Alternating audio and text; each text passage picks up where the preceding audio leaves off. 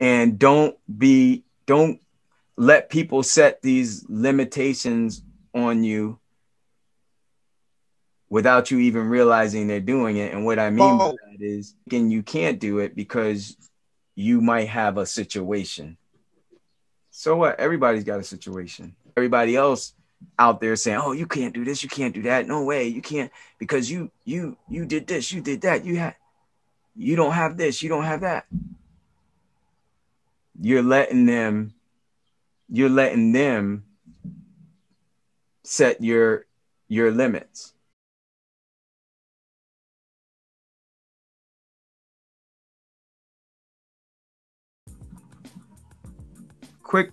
Real quick for everyone now.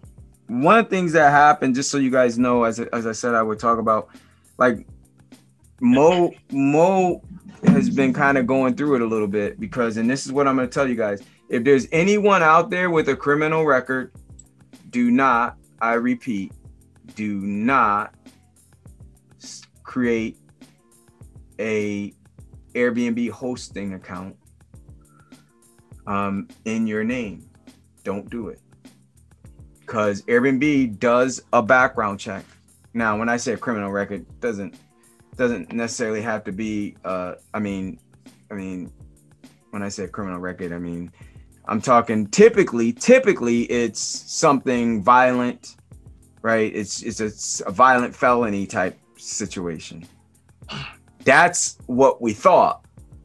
And let me tell you why I said that's what we thought, because Mo has done, a number of years, right? He's paid his dues. And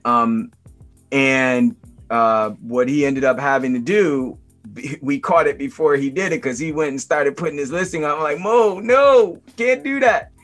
And so we shut that listing down before they did a background check, because if they would have did a background check, they would have shut him down, right? And he wouldn't have been able to ever host, right? It was a violent felony, 20 years ago, whatever it was, but they still do that. And they do that because they don't know you or me from Adam. And there's a lot of crazy weirdos out there that are trying to do some crazy, weird things to people, right? And but they put everyone in, I guess that's the easiest way to do it. Just kind of lump everybody up into one category, make life easy, right? But everybody is not that. Some people have made just silly mistakes in the past, and they paid their dues, they changed, and that's not them, right? It was a point in time. So what he did was, what we had to do is we had to get it up in someone else's name. So he shut that down, put it up in someone else's name. And but when he put it up in someone else's name, because it was still live in his account, they would not allow that new one to go live. So he actually had to call in, find out what's going on. And they told him he needed to delist it, delete it out of his account, and he needed to send in the lease. And so he did that. Within minutes, they got approved, got live, and now he's ready to go. Got his first one 3 weeks ago. And one of Mo's big concerns was, hey, Jim, man, like, he had a couple concerns, like from an income perspective, he had that, background check perspective, had that.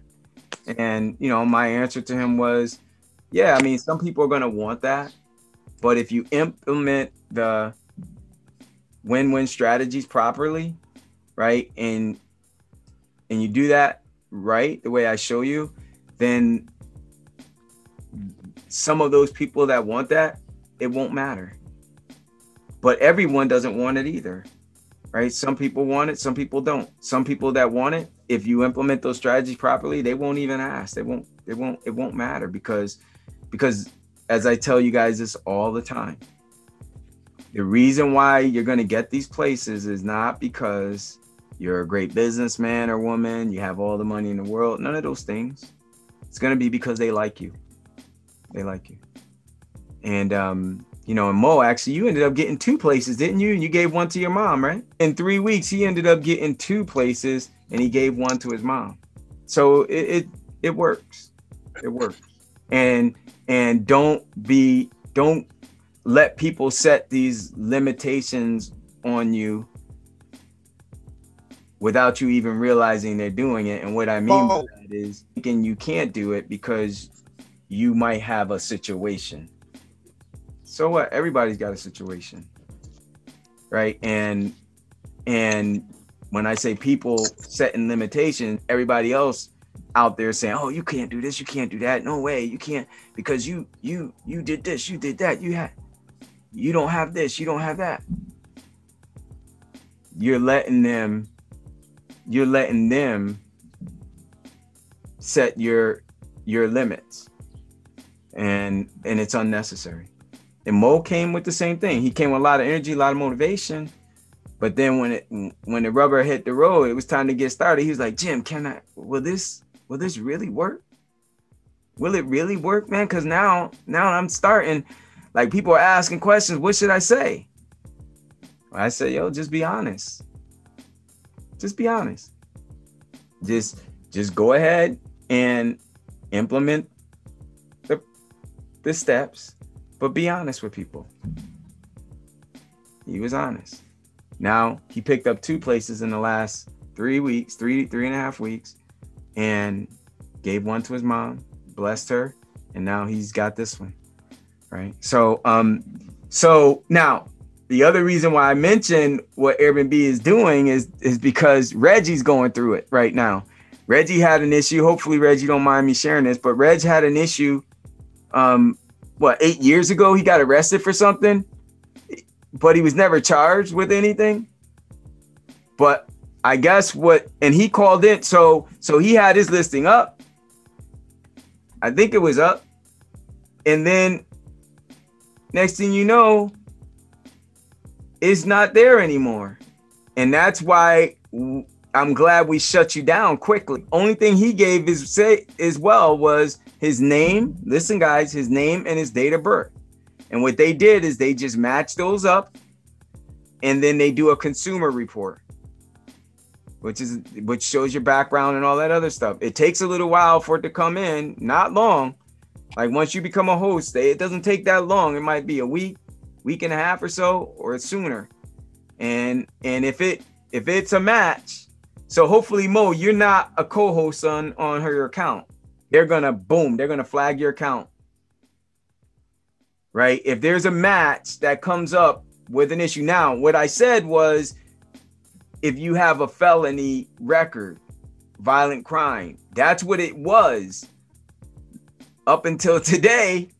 When this happened with Reg, he's not a felon. He doesn't have any violent crimes.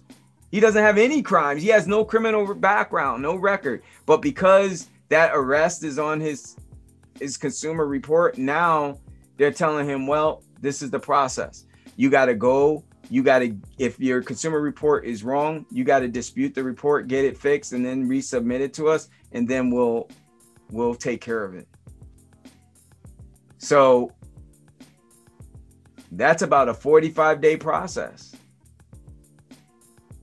So I'm going to say it again. If anyone out there, if you have something, right, that could come back, doesn't make you a bad person, but Airbnb will flag you. So what I'm saying is, don't open a host account in your name. Don't. Because if you do that, then it's gonna come back and you're gonna have a bunch of grief. Hey guys, it's Jim. I hope you're enjoying the series of videos that I'm putting out of my new student hosts. There's a couple that I put out before this, a couple that I'm putting out after as well. It's all real informative stuff to help you in your journey with Airbnb passive income.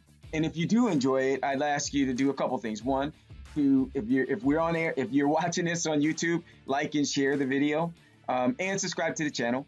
And if you're not on YouTube, go ahead over to the channel and subscribe, like, and share the video if you want to be updated on all the new videos that are going to be coming up, as well as getting the other ones that will also help you along your journey of Airbnb, creating Airbnb passive income to be able to support the vision that God's given you for your life.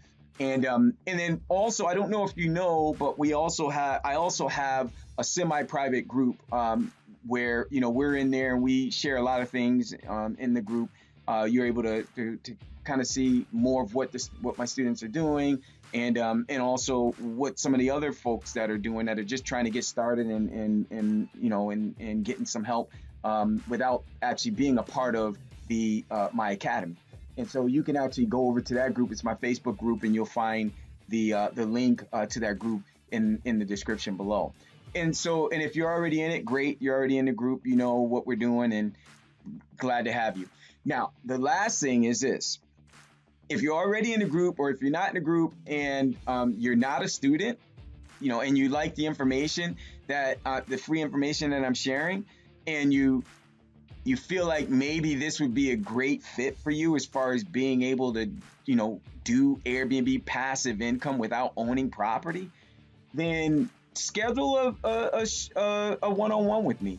I'd love to meet with you. As you know, I love helping people start and grow their $5,000 to $15,000 a month Airbnb passive income business without banks, without experience, and without owning property. And so, yeah, schedule an opportunity. I'd love to, as I said, I'd love to meet with you one-on-one, and we can see if it's a good fit. I can give you some more information, some background about the academy and how everything works. And if it is a great fit and I'm able to give you an invitation, because my academy is invitation only, but if I'm able to give you an invitation, then I'll give you an invitation, get you enrolled, and get you started today. And with that said, I want to thank you for watching, and I look forward to meeting with you and working with you in the very near future. God bless you.